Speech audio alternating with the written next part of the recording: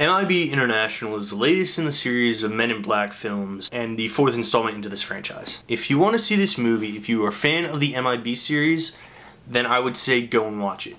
If you aren't, if you don't like B movies, which is what the MIB films are, you probably aren't going to enjoy this. Save your money. Go see something else. For me, this is a fun film. There's a lot of action, energy, a really predictable plot, but again, B movie, not the best plots in the world, so I'm not gonna really fault it there. It's just a product of what style of film it is.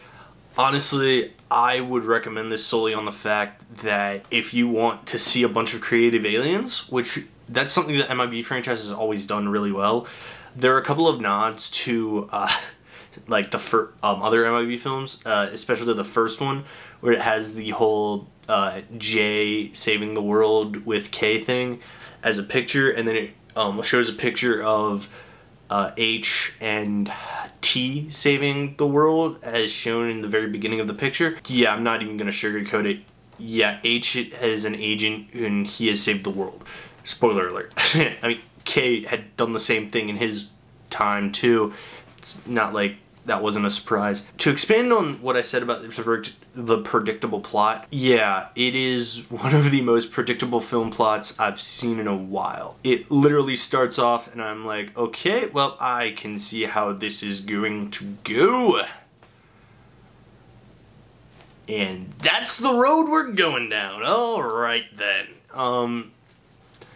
So if you don't like predictability, again, I'm gonna keep going back to this.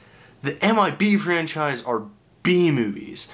They are not supposed to be taken that seriously. They are fun, dumb, you know what, popcorn films. They're popcorn films. That's how I've always seen them.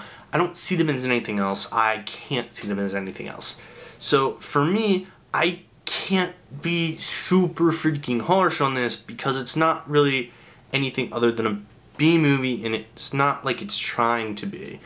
So, you know, I can't fault it for not having the best plot, and honestly, it doesn't have to. It's fun. It's entertaining, and that's all I wanted from this film. Yeah, so I would say, for me, I would recommend this film solely on the fact that it's MIB and it's a B film, and I love those. If you don't like that, I wouldn't recommend going and seeing it. For me, this film rolled a 14.